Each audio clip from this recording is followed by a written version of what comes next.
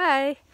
So I also wanted to share that I'm going to be sprinkling some of this calcium sulfate on the farm too.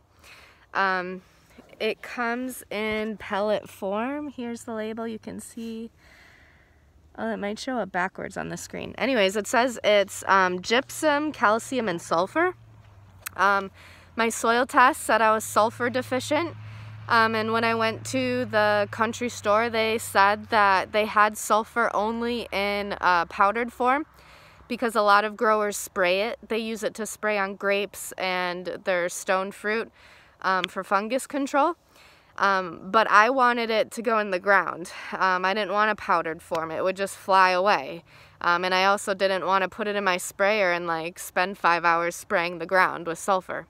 So I opted for calcium sulfate, so it's got a bit of gypsum, which will be good. That'll help break up the clay. Even though my soil test said I've got enough calcium, you know, this has got a little bit more. And then 2 bags of this stuff was enough to get my sulfur content. So here it is, you can see it's just in pellet form. And so this will go onto the soil really easily. And I'm literally just taking a little plastic cup and I'll be scooping and kind of sprinkling around the farm. So I'm going to try to do that as evenly as I can across this 8,400 square feet.